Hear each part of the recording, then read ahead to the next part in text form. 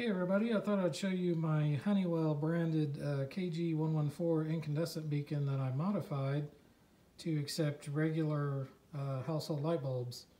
I got this beacon for free. Somebody was throwing it away, so I took it home and we removed the original Mogul pre-focus sockets and installed regular standard light bulb sockets, and it turned out pretty well.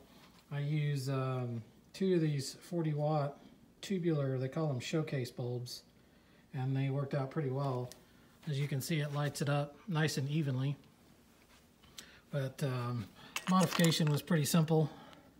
As you can see, there's the bottom socket, and then there's the top one. And these are actually LED bulbs now because the original bulbs I had in it burned out.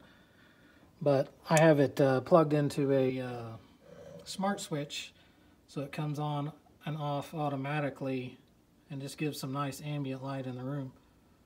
But that's it. It's a pretty simple modification. Looks very nice.